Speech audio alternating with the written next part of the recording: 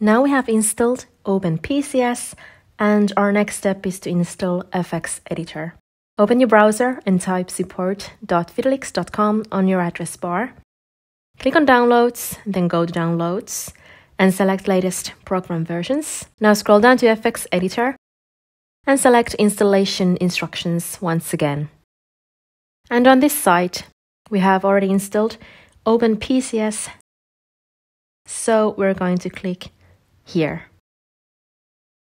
On this page, scroll down to Downloads and select FX Editor latest version.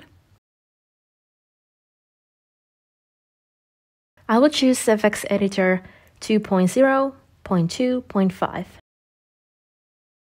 Click Download and open the folder.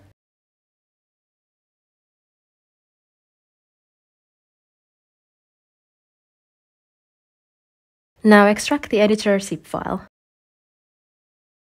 Click Extract.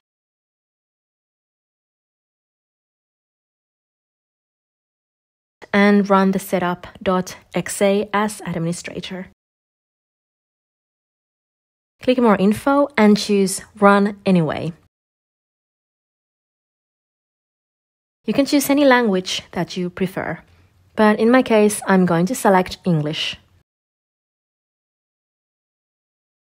Here, fill up your own data information. Click Next, Next, Next, Next, and Next.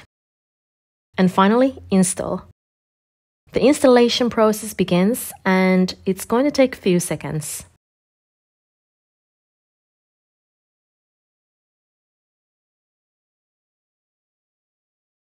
Click Finish. The text file called update.txt will automatically appear on the screen, and it shows us the version history. We're going to ignore this, so let's close the window and open the FX Editor. For the moment, you don't have the license, but no worries.